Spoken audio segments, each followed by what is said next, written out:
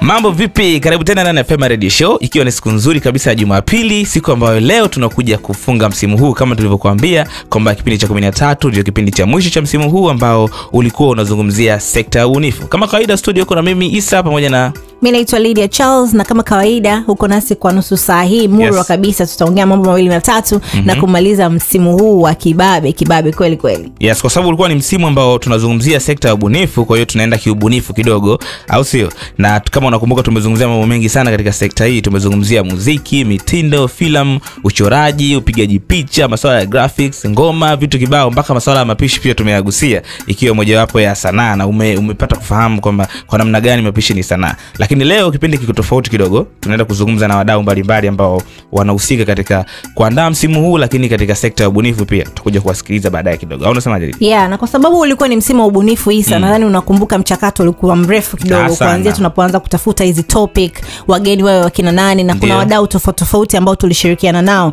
Lakini cha muhimu katika msimu huu tuliandaa kwa ajili ya vijana. Kabisa. Unajua tukizungumzia vijana tunazungumzia nguvu kazi ya taifa. Na kwa sekta ya ubunifu ni muhimu sana kwa vijana, kwa sababu hii ndio sehemu ambayo unaenda kupata kipato. Unaweza ukachora picha zako ukaziuza, unaweza ukawa mwigizaji ukaigiza, ukawa MC na ukatoka kimaisha, kwa sababu unajua siku hizi mambo sio kama zamani. Yani sio kila kujiongeza kuefuingi zaidi, of course. Yeah, lakini pia sekta ya ubunifu kama kijana unaweza ukanufaika kwa sababu inaweza kukutambulisha. Unajua kuna wasanii wakubwa sana tunawafahamu kutokana na kazi ambayo wanaoifanya. Wanatengeneza pesa. Yes, na unaacha kama alama fulani hivi, legacy. Yani watu wanakukumbuka kwa kitu ambacho unafanya. Lakini sekta ya ubunifu pia ni njia ya kujielezea, unaji-express. Yani kwa mfano Isa labda umeamka asubuhi ukafikiria mi bwana kuna swala fulani naona linazingua, unalitungia nyimbo. Umeona umetoka, lakini mwisho wa siku pia umefunguka. Na cha mwisho, sekta ya ubunifu unaweza ukaitumia kama njia ya kusaidia jamii. Unajua tuna majanga mbalimbali ambayo yanatokea taifa. Tunaonaga wasanii wanajiunga kwa pamoja, wanaimba ili watu waweze kuelewa tatizo ni lipi na tunawezaje kupata suluhisho. Kwa hiyo kiufupi huu msimu ulikuwa ni msimu wa kibabe, ni msimu ambao ulikuwa una vitu vingi sana. Na naamini kama kweli ulikuwa unatufuatilia mimi na Isa kuanzia siku ya kwanza mpaka leo, kuna jambo lazima utusoe. Tunakushukuru sana, lakini kipekee zaidi tunamshukuru mfadhili wetu wa huu msimu ambaye tangu mwanzo ulikuwa unamsikia Best Dialogue, lakini inawezekana pia ufahamu Best Dialogue ni akina nani au ni kitu gani, au sio? Tulipata kuzungumza na Bubera Kafanabo, huyu ni afisa mradi wa Best Dialogue. Yeye anatuelezea Best Dialogue ni nini hasa. Naitwa Bubera Kafanabo, nafanya mradi wa Best Dialogue. Best ni kifupisho cha Business Environment Strengthening for Tanzania Dialogue.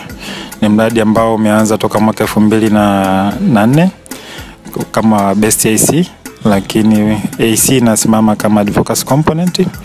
Lakini kwa miaka 10 hiyo ikawa kama Best AC, lakini kuanzia 2014 mpaka 19 hii imemaliza kitu Best Dialogue. Kwa maana halisi ya Kiswahili ni mradi ambao ulikuwa kwa ajili ya kuboresha mazingira ya biashara Tanzania. Ni mradi ambao umekuwa unafadhiliwa kwa miaka 5 hii na ubalozi wa Denmark Tanzania kupitia shirika la Danida kwa ushirikiano na ofisi ya Waziri Mkuu Tanzania. Lakini kuanzia 2017 tumekuwa vile tunafadhiliwa na Umoja wa Ulaya kwa miaka 2 ya mwisho. Yes, kama ulivyopata kumsikia Bwana Buberwa ameielezea kifupi, lakini umepata kufahamu tunavyozungumzia Best Dialogue tunazungumzia ni nini. Na kuna wengi sana ambao wamefadhiliwa na mradi huu, wakiwemo mashirika kama ANSAF, ACT ambao ni Agricultural Council of Tanzania, Ruka Company pia kupitia Boresha Biashara, watu ambao tunafanya nao hivi vipindi. Lakini zipo taasisi za elimu ya juu kama Mzumbe, SUA, Chuo Kikuu cha Dar es Salaam, Sauti, Tumaini na vingine vingi wamekuwa ni wanufaika wa mradi huu. Tulienda kuzungumza nao pia tupate kusikia kwa upande wao maoni yao kuhusu Best Dialogue na kuhusu msimu huu wa swala la ubunifu. Kwa tuenda kuuliza kwamba ufadhili wa Best Dialogue umewanufaisha vipi katika sekta ya ubunifu. Hawa hapa wasikilize. Femina Radio Show. Sauti yako. Mimi naitwa Dr. Mariam Chimbi, mhadhiri mwandamizi katika Shule Kuu ya Biashara, University of Dar es Salaam Business School. Mimi ni mratibu wa Highline. Highline ni network ya vyuo vikuu 6 mpaka sasa hivi. Tuna chuo kikuu cha Dar es Salaam ambacho ndio waratibu wa hii network, au tuna vyuo vingine kama Mzumbe University, kuna St. Augustine University, kuna SUA, kuna MUCOBS, tuna University of Iringa. Best Dialogue tumefanya nao kazi tangu 2005. Nia kubwa kabisa ni kuboresha mazingira ya biashara nchini. Kitu kikubwa ambacho tumefaidika na ushirikiano wetu na Best Dialogue, na sisi tumebadilika, na sisi tumekuwa creative. Tunaitwa academicians, ni wasomi. Kwa hiyo hata research zetu tumekuwa tukifanya research zinazofanya za kisomi. Mtu anafanya research kwa sababu anataka kufanya PhD, anafanya PhD au anafanya masters yake. Sio kwamba hazina maana katika jamii, hapana, zina maana sana, lakini zilikuwa more academic. Yani hata zile recommendations, yale mambo tunayotoa yanakuwa hayawezi kuwa kutendeka kwa sababu zilikuwa zimekaa sana kiacademic. Sio kasoro actually kwa academic, kwa sababu ni university, inatakiwa itoe knowledge. Tunaamini kwamba sisi tunatoa knowledge kubwa sana katika society, lakini tunatakiwa pia kuwa relevant. Tufanye kabisa, tutatue changamoto zilizoko katika mazingira. Kwa sababu hiyo Best Dialogue wametusaidia sana kujenga capacity ya sisi kama researchers, na hasa tulikuwa tunafocus sana vijana kufanya research ambazo zina nia ya kusaidia kubadili policies zetu zilizoko, sera za nchi, hasa zile sera ambazo zinahusu mazingira ya biashara. Jina langu ni Audax Rukonge na ni mkurugenzi mtendaji wa ANSAF, chukua huru wadau sekta ya kilimo. Best Dialogue imekuwa inatupa fedha kwa kipindi cha miaka zaidi ya 5 sasa, na tumefaidika katika maeneo makubwa, hasa matatu tunapoongelea swala la creative industry. Sehemu ya kwanza ni kuibua miradi na michango mizuri inayotokana na vijana, na hii pia tukiweza kuwatumia vijana kuonyesha kazi zao kwenye TV ambako tumekuwa na vipindi ambavyo ni live, na kwa namna hiyo pia imewasaidia vijana kupeleka mapendekezo yao kwa watunga sera, na si hilo tu, lakini pia imewawezesha vijana wengi kupata masoko ya bidhaa wanazozalisha, kwa sababu wameonekana kwenye TV wanaongelea bidhaa zao na ubora wake na nini. Sehemu ya pili ambayo naweza kumalizia kwa kusema kutoka na faida ambazo tumezipata kwa miaka mingi sasa, tumeshirikiana na Best Dialogue inapokuja kwenye swala zima la uimarishaji na ushiriki wa wadau mbalimbali kwenye mnyororo wa thamani wa korosho. Na leo hii kazi hii walianza Best Dialogue kama mchezo tu kushirikiana na ANSAF, lakini leo hii tunaongelea wabanguaji zaidi ya 3200 wamejiunga pamoja kutoka kwenye halmashauri 14. Na hawa leo hii baadhi yao mwaka jana wamepewa mashini ya kubangua na serikali, wengine wamejenga viwanda tayari ambapo serikali imewasaidia kupata umeme. Hivi ni vitu ambavyo vimejitokeza, na isingekuwa pengine ni Best Dialogue imetusupport kama ANSAF, haya tusingekuwa tunayaona leo hii. Mimi naitwa Selina Victor, mtayarishaji msaidizi wa vipindi vya boresha biashara. Sisi moja kama wadau wa sekta hii ya ubunifu tumeweza kunufaika sana na mradi huu uliofadhiliwa na Best Dialogue kwenye sekta ya ubunifu, ambapo tuliweza kutayarisha vipindi vya radio takriban 4 ambavyo viligusia kwa undani kabisa sekta ya ubunifu. Kwa hiyo faida ambayo tuliweza kupata ni kuwafikia wadau wa sekta ya ubunifu, ambapo kama uliweza kusikiza vipindi vyetu uliweza kusikia wanamuziki, uliweza kusikia wachoraji, wachongaji, waimbaji, watunzi, yani watu mbalimbali ambao wanafanya kazi zao za ubunifu haswa. Kwa hiyo inaweza kuwa unawajua lakini hauwajui kwa undani. Kupitia kipindi chetu cha boresha biashara tuliweza kuwafikia na kusaidia elimu hii kufika mbali zaidi. Kwa hiyo naweza kusema ni faida moja kubwa sana ambayo sisi kama wadau wa sekta ya ubunifu tumeweza kufaidika na kunufaika kutokana na ufadhili wa Best Dialogue. Tunashukuru sana. Basi hayo ndio maoni kutoka kwa wadau ambao pia wanafadhiliwa na Best Dialogue. Huu ukiwa ni msimu wa ubunifu. Kama kawaida sisi tunasema ubunifu wetu unaenda sambamba na burudani. Ngoma inaitwa Niokoe, imeimbwa na Fobi, ndio tunakuletea hapa ndani ya Femina Radio Show. Washanizushiaga kibata nusura waninyongote, nguo yangu yote viraka siheshimiki popote, mwishowe wantoe sadaka ndo uje uniokote. Isiwe Mungu, sio kwamba silaki nakula, nikikukumbuka ndo naachana, sio kwamba silali nalala, ila picha yako mpaka tapotoka, sio kwamba silaki, nikikukumbuka ndo naachana, sio kwamba silali, ndo kama hivi nikitoka nalewa, stressi kama zote, mapukushani kila siku napewa, makesi kama yote, ila sio kwamba silagi nakula, ila nikikukumbuka bioko uje bioko imenitawala dunia. Karibu tena na Femina Radio Show. Baada ya burudani nzuri kabisa ya music, tumerudi kuendelea na kipindi. Hii ni Femina Radio Show na leo natusikiliza katika kipindi cha 13, kipindi ambacho tunamaliza msimu huu. Lakini kama kawaida tunapokea maoni yako, unaweza kututumia kupitia namba yetu ya simu 0753003001. Lakini kama unatumia mitandao ya kijamii pia sio mbaya, tucheke kupitia mitandao yetu ya kijamii ambako kote tunapatikana kama Femina Hip, iwe Facebook, Twitter ama Instagram, na channel yetu ya YouTube pia ipo. Unaweza kusikiliza vipindi hivi vyote na hata misimu ambayo imepita. Kama tulivyokudokeza awali kwamba leo tuko na wadau hapa ndani ya studio, tunakuja kuzungumza nao kuhusu msimu huu, kwa nini tumefanya msimu huu wa masuala ya ubunifu na mambo mengine mengi tunakuja kuzungumza nao. Tupo na bwana Azaria Mjengo kutoka Chimaba, tuko na Musa Sango ambaye ni mkurugenzi wa Ruka Company, pamoja na Amabilis Batamula kutoka Femina Hip. Kwa hiyo tuko na mengi ya kuzungumza hapa. Tukianza na Musa Sango kutoka Ruka Company. Hebu tunafahamu kwamba kuna ajira rasmi, au sio? Lakini ajira hizi rasmi zimekuwa changamoto kwa vijana wengi nchini. Je, sekta ya ubunifu inatoa mchango gani katika kuokoa jahazi hili?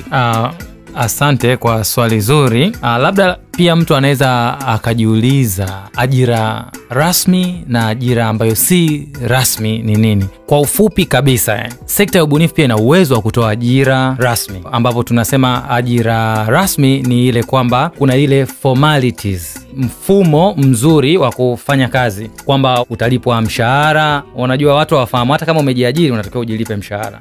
Utalipwa mshahara, utalipwa zile benefits kama NSSF na nini, utalipa kodi, mafao, sawa? Utalipa kodi pia, utakuwa una ile routine kwamba naenda kazini narudi. Mara nyingi watu wanatafsiria kama ndio ajira rasmi. Na mtu akisikia sanaa na nini anaona tu kama hii ni kitu tu ambacho kipo tu cha kubuzbuzi. Sasa kwa mtazamo huo wa ajira, turudi sasa na kwa sekta ya ubunifu. Umesema sekta ya ubunifu watu wengi wanafahamu kwa jina la sanaa na utamaduni. Hapo awali ndio limetumika zaidi, na kadri technology inakuja, wanazuoni wengi wanakuja na misemo mipya, inakuwa neno kama hilo la sekta ya ubunifu, creative sector ama creative industry.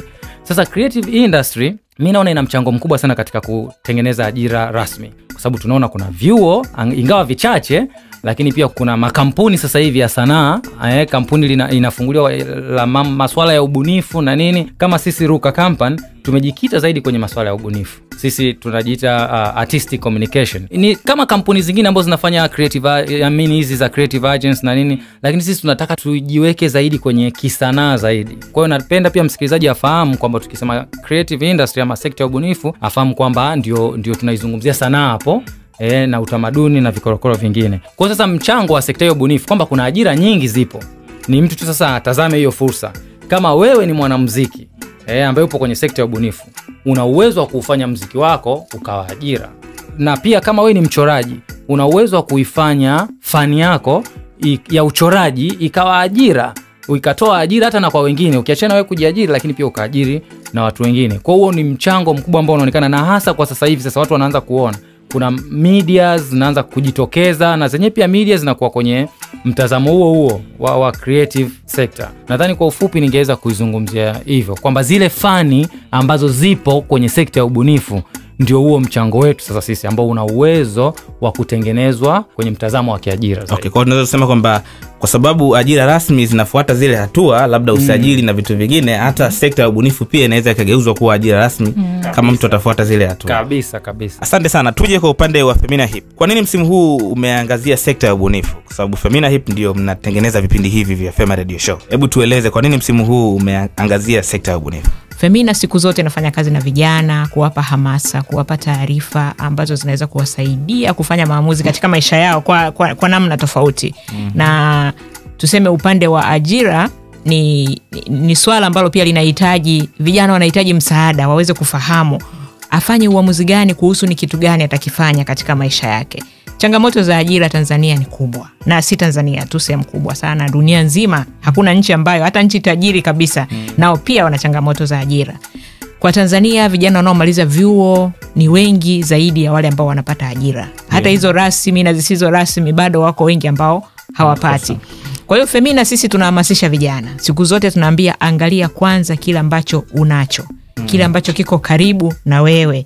Angalia shida gani iko katika jamii yako, tafuta namna ya kuitatua. Pengine inaweza kawa hiyo ndio ajira yako.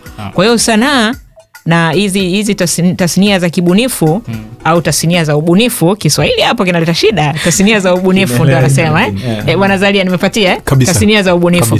Tasnia za ubunifu zinaweza kutoa ajira kwa vijana.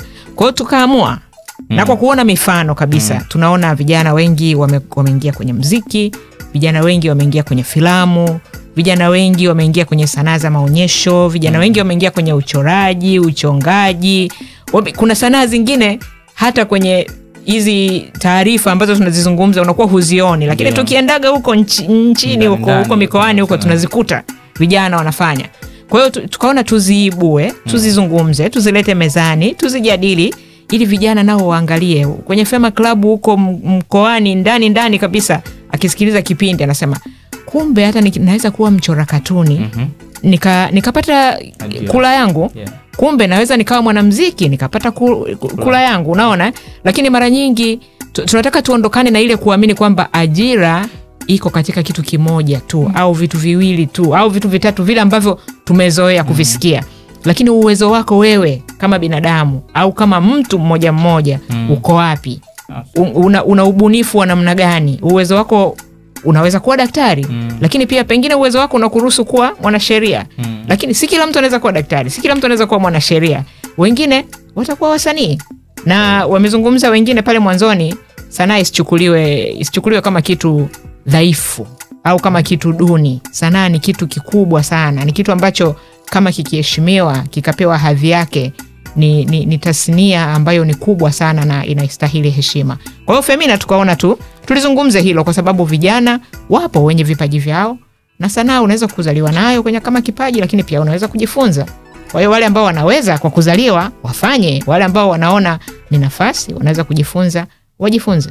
Okay, sanaa isichukuliwe kama kitu dhaifu. Ndio kitu ambacho naweza nikakichukua mimi nikakihifadhi na nikamuhimiza kila mtu akizingatie. Asante sana. Turudi kwa upande wa Chimaba, Bwana Azalia. Hebu tuelewe kwanza ni nani ambaye anahusika au sio msimamizi maalum wa sekta ya ubunifu nchini Tanzania? Kama ambavyo amesema mtangazaji, mimi naitwa Azalia Mjengwa, ninatoka mtandao au jumuiya inaitwa Chimaba, na mimi pale niko kama mratibu mtendaji, lakini ni msanii wa maigizo wa muda mrefu, lakini sasa hivi nimejikita zaidi kwenye shughuli za utawala na usimamizi wa shughuli za sanaa. Kwa uelewa wangu mimi, hii sekta ni pana sana. Kwa nyinyi mnaoongea Kizaramu inakata close maeneo yote. Mtambuka. Msimamizi wa kwanza, kwa sababu unapoongelea masuala ya ubunifu tunaanzia kwenye kulea vipaji. Msimamizi wa kwanza ni familia. Mtu wa kwanza kabisa ambaye ni msimamizi unapoongelea ule mchakato wa kulea kipaji ni familia. Watu wa pili ambao sasa wanawajibika ni serikali. Serikali ni nani? Ni hizi wizara. Wizara mama ambayo ndio ambayo inasimamia hizi shughuli, ya kwanza ni Wizara ya Utamaduni, ambao wao ndio wana ile sera ya utamaduni. Lakini kwa sababu nimesema hii kitu ni mtambuka, kuna zile wizara mtambuka ziko zaidi ya 7. Kuna watu Wizara ya Utamaduni, Wizara ya Sanaa, sanaa na utamaduni, sanaa, habari na utamaduni, sanaa na utamaduni. Ndio wizara yetu, mnisameni nimekosea kuitamka. Lakini tuna Wizara ya Viwanda na Biashara, tuna Wizara ya Elimu, tuna watu wa maliasili, tuna ajira, kazi na walemavu, ofisi ya waziri mkuu. Kwa hiyo kuna wizara mtambuka zaidi ya 7 ambazo wote wanahusika kwa namna moja au nyingine kuweza kusimamia shughuli zote za ubunifu, hasa kulea vipaji. Femina Show. Sauti yako. Femina Radio Show inaendelea hewani, tunazungumzia sekta ya ubunifu kama tulivyokueleza kwamba leo ni wiki ya 13 na ni wiki ambayo tunafunga msimu huu rasmi kabisa. Kwa hiyo tunazungumza na wadau mbalimbali ambao wamehusika katika msimu huu, lakini ambao pia wanahusika katika tasnia hizi za ubunifu. Kama unaungana nasi unasikiliza Femina Radio Show, unatupata moja kwa moja kupitia Clouds FM, na huu ni msimu wa ubunifu. Kwa takriban wiki 13 tumekuwa tukizungumzia swala zima la ubunifu na kugusa mambo mbalimbali ambayo vijana wanafanya katika sekta hii. Na kama unavyojua, leo ni kipindi chetu cha mwisho na tuna mjadala hapa pamoja na wadau ambao wamepata ufadhili kutoka Best Dialogue, na wanazungumzia zaidi kwa nini huu msimu upo hapa na ni vitu gani ambavyo tunaviangalia. Labda tu kwa kuendelea, namkaribisha Bwana Azaria Mjengwa atuelezee je, kuna mipango yoyote ambayo imeandaliwa kuanzisha mtaala maalum mashuleni au vioni ambao utakuwa unagusa sekta hii ya ubunifu? Ya, ninavyojua mimi kwenye shule za msingi tunayo mitaala ambayo inafundisha studies za kazi. Iko mitaala ambayo inafundisha studies za kazi kwenye shule za msingi. Sasa ziko changamoto chache za usimamizi, je, mitaala inaendana na wakati, ni kesi nyingine, lakini wanao mitaala ya studies za kazi. Lakini VETA pia kuna baadhi ya fani wanazifundisha na zipo katika mitaala yao. Lakini hata sekondari ziko fani kama muziki, uchoraji, na huwa pia ukipenda wanafanya usairi, unafanywa mitihani ukipenda. Lakini kwenye vyuo vikuu tuna chuo kama Tasuba, sio kile chuo cha Bagamoyo. Tasuba wanazo fani za sanaa. Lakini pia kuna chuo cha Butimba Mwanza, kile pia ni cha walimu. Lakini kuna chuo kikuu cha Dar es Salaam ambayo zamani walikuwa wana ile tunasema mnaongea kizalamu Fine and Performing Arts. Lakini sasa hivi wameibadilisha, wanaita Faculty of Creative Arts, Department of Creative Arts. Sahihi. Sasa changamoto nilivyosema kama mwanzo ni namna gani sasa wanaweza waka-incorporate tasnia za ubunifu kwenye mitaala yao, kwa sababu tunaposema kama tulivyosema mwanzo, tunaposema tasnia za ubunifu sasa unaongelea zile sanaa zote mle ndani. Ndio maana vyuo vingi sasa hivi duniani vimeshatoka kwenye Fine and Performing Arts vimekwenda kwenye creative industry. Kwa hiyo mitaala tunaweza tukasema tunayo, lakini namna gani sasa inaweza kuuisha mahitaji ya sasa ili mwanafunzi anayetoka chuo kikuu awe ameiva sasa aende kujiajiri, kwa sababu masomo ya sanaa lengo ni mtu akajiajiri, sio akatafute kazi. Lakini sasa changamoto inaweza kuwa ni mitaala ni ya namna. Kwa mitaala tunayo sasa, inaweza kuwa je, inaweza kukizi soko? Yes, tumezungumzia vitu vingi, lakini sasa tunataka tufahamu, tusikie kutoka kwenu, kwa maoni yenu kama wataalamu pia, nini kifanyike ili mradi hii sekta ya ubunifu iweze kuwa na tija zaidi hasa kwa vijana nchini Tanzania? Cha kwanza kabisa ambacho huwa kinaleta shida ni kwamba tasnia hizi zinaangaliwa kama kitu duni. Nilisema pale awali, mzazi anaposikia mtoto wake ameingia kwenye sanaa, roho yake inasononeka. Umeelewa eh? Roho yake inasononeka kwa sababu anaamini mwanangu amekuwa msanii. Kama tutaanza kubadilika kuanzia hapo, kama jamii, kama familia, ukaona mwanao ameingia kwenye sanaa, ukampa support ili aingie vizuri kwenye sanaa, akifanye kile kitu anachokipenda na kukiweza, akifanye vizuri, nadhani unakuwa unamwezesha pia kufanya vizuri zaidi katika kile ambacho amejiandaa kukifanya. Musa? Nashukuru sana kwenye swala ambalo Amabisi amezungumzia la mitazamo au mindset.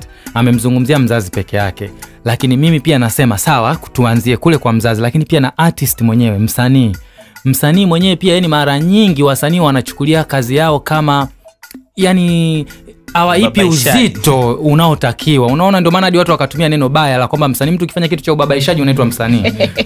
Ni neno baya kweli kweli yani. Lakini pia kwa nini hawa watu hawaichukulii fani yao kwenye uzito? Ni kwa sababu pia hata serikali yenyewe inaizungumzia na matawi yake yote na mawakala wake wote wa sekta ya ubunifu, bado pia hawaipi uzito hii tasnia. Lakini pia inawezekana kwamba hawaoni nini tunachangia.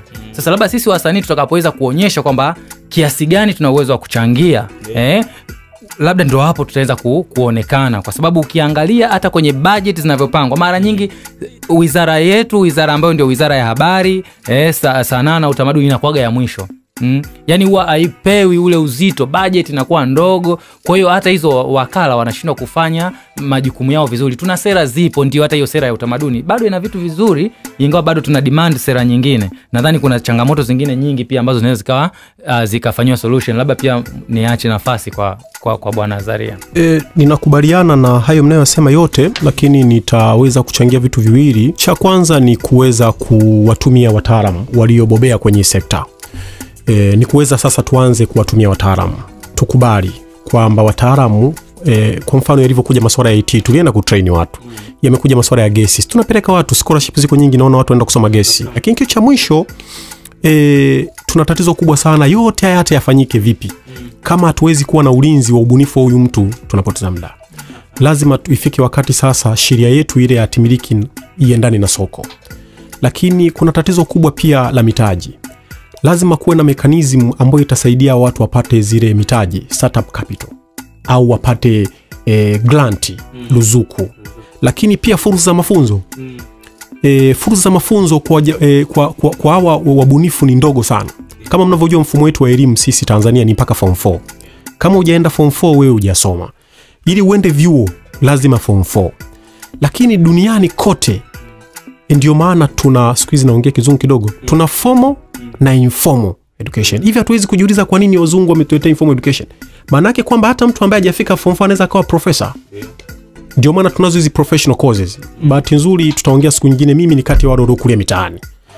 Mimi vyuo vyangu vingi nimesoma ni vyuo vikuu, nimesoma professional courses nyingi sana nje huko, nyingi tu. Lakini mifumo yenu msikusoma. Kwa hiyo maana kama nikihamia leo Ulaya ninaweza nikawa professor kwa sababu mifumo yao mimi na copy. Nitafanya mitihani, nitafaulu, nitakuwa professor. Lakini Tanzania mtajiuliza professor gani hajamaliza form 4? Kwa hiyo fursa za mafunzo ni finyu sana. Lazima tuweze kuwa na mfumo wa kuaccommodate mahitaji hata ya watu ambao kupata fursa za kwenda sekondari, lakini wana kitu kichwani ili waweze kusoma na wao waweze kufikia malengo. Asante sana Bwana Azaria Mjengo, tumekupata vizuri kabisa. Hii ni Femina Radio Show na unasikiliza kupitia Clouds FM. Tumezungumza takriban nusu saa sasa hivi, au sio? Tumepata mambo mengi sana, tulikuwa na wadau hapa ndani, tumezungumza mengi, lakini kama unavyofahamu kwamba muda nao unakuwa muda siku zote haututoshi. Na kama kawaida waga tunapenda sana kujua wewe ambaye unatusikiliza una maoni yapi ya kutuambia. Na tumekuwa pamoja kwa takriban wiki 13. Si mchezo. Hivyo leo ndo siku ya mwisho ambayo unaweza kutuambia mambo mengi kuhusiana na kipindi hiki. Yes, unaweza kutupatia maoni yako kupitia mitandao yetu ya kijamii ambapo tunapatikana kama Femina Hip, Facebook, Instagram, Twitter, kote tupo. Wewe tu na bando lako tuambie unauonaje msimu huu. Lakini kama kawaida huwa hatuwezi kumaliza kipindi kama hatuja wapa watu wetu wale zawadi.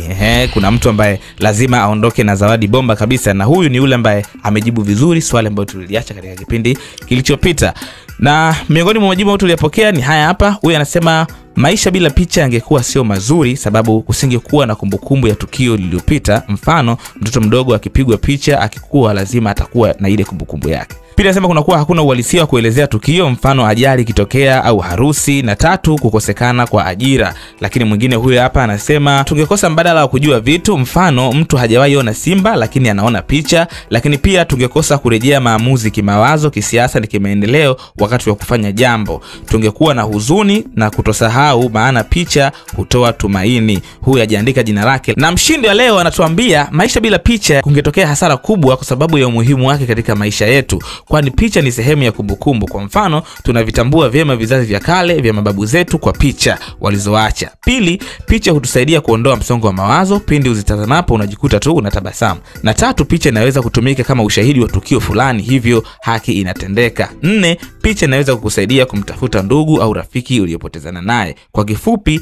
maisha bila picha ni sawa na smartphone bila bando. Yeye ndo anasema hivyo. Na huyu ni mshindi ambaye anaitwa Isaac Msihi wa Singida mjini. Mimi Isaac nimemkubali. Asante sana. Kwa hiyo hao walikuwa ni maoni na kwa majibu ya swali ambayo tuliacha wiki iliyopita, lakini mpaka kufikia hapo ndio mwisho wa kipindi cha leo. Na mwisho wa kipindi cha leo inamaanisha ndio mwisho wa msimu huu wa 12 ambao ulikuwa unazungumzia sekta ya ubunifu. Tumezungumza na wadau leo, tumepata mambo mengi sana. Kwa hiyo tunatoa shukrani sana kwa wadau wetu kuja hapa studio kupata nafasi ya kuzungumza nao, lakini pia tunatoa shukrani kwa wewe msikilizaji kwa kuweza kutusikiliza kila nusu saa katika siku za Jumapili mpaka tunamaliza msimu huu. Lakini pia tuwezi kuwasahau wale watu ambao wako Facebook, wapo Twitter, wapo Instagram ambao wamekuwa wakitupa maoni yao na kujibu swali letu la wiki. Kabisa. Lakini pia wale ambao wamekuwa wakitutumia ujumbe mfupi. Tumepokea maoni mengi sana, tumepokea SMS nyingi, na kwa niaba ya Femina Hip tunasema asante. Lakini jua tu mwisho wa msimu huu ndio mwanzo wa msimu mwingine. Balaa lingine linakuja kabisa. Mimi naitwa Isa. Mimi naitwa Lydia Charles na hii ilikuwa ni Fema Radio Show. Bye bye.